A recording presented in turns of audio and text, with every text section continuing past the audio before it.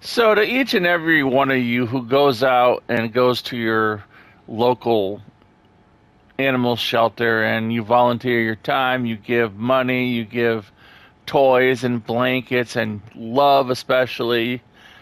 You know what? You're all my hero, and I'm going to make a cookie especially with you in mind. We're going to do that because everyone who helps animals and gives their love,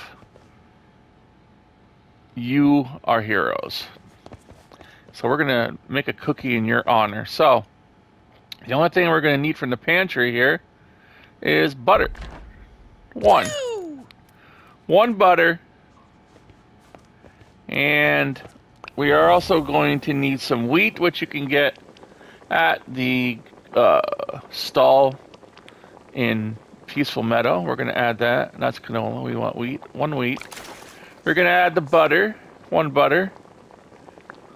And then you could add any sweet, okay? So anything that's sweet you can add to this to make it, to add the sweetener. So that means you can add like a sugar cane, you can add a vanilla, or you can add a cocoa bean. Any one of those will do. I'm going to add a cocoa bean. And then we're going to cook it. And there you are.